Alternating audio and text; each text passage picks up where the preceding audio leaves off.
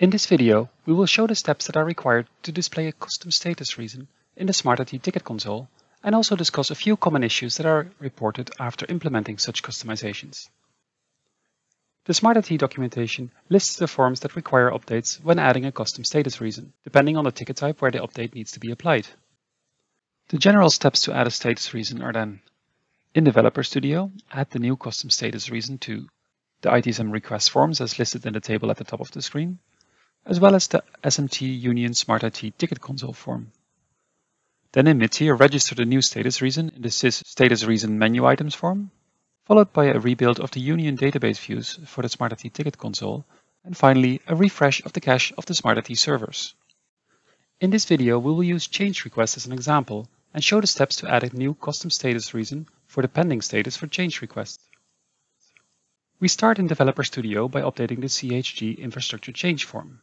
In the outline, locate the status reason field. Overlay the field. Add it to the view overlay. And set the overlay type in the other section to override. Expand the selection attributes and click Add. Add the new selection value, in this case CHG Custom SR, with a unique enum ID. In this case we set 32001. Save the update. Now perform the same update to the CHG Change Interface Create form.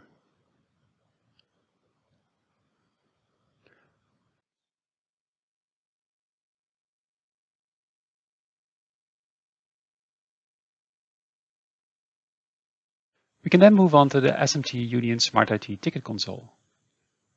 Select the status reason field and perform the same steps as were performed on the other forms.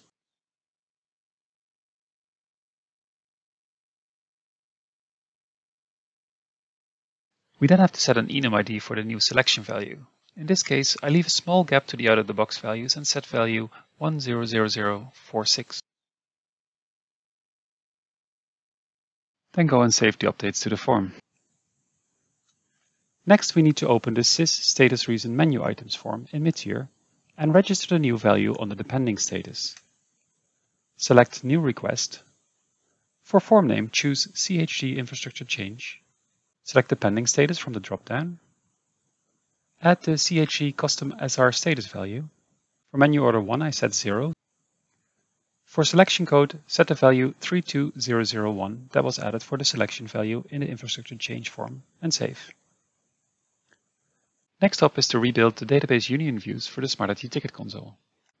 So we go to the SHR Union configuration console, select Smart IT ticket console for the implementation area, and then choose the Build Rebuild option to rebuild the views.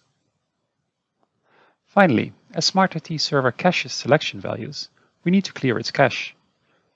Now in versions 2008 and later, you should be able to go to the screen configuration in Smart IT and select Refresh Server Cache for this.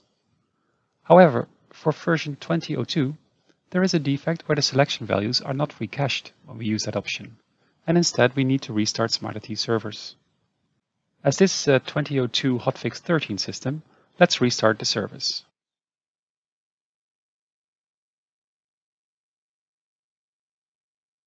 If we then go back to Smart IT,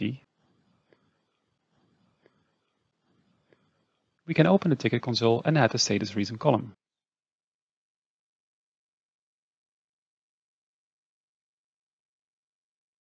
Both requests currently have the out-of-the-box on-hold status reason value. Now let's open change request with ID 2 and set the new custom status reason value for it.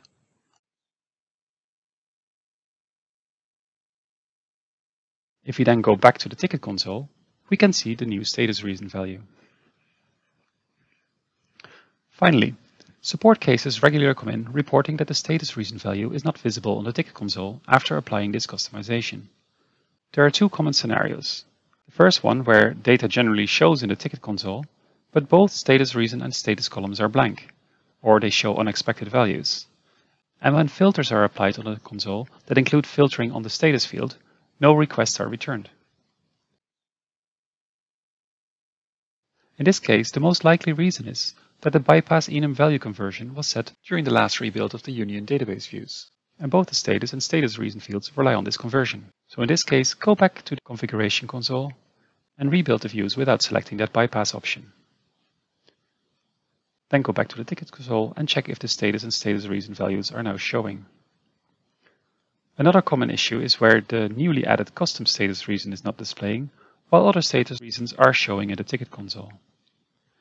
This is normally either caused by one of two things. Either the step to rebuild the union views was missed, or on a pre-2008 system, the Smart IT server was not restarted to recache the selection values. We go back to the configuration console and once more rebuild the views. Once that step completes, we can check if the custom status reason is showing in the ticket console.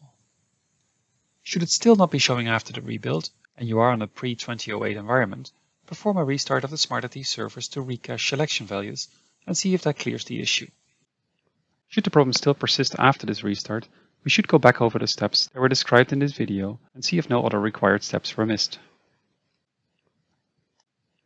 Thank you for watching this video, and we hope that you found it helpful.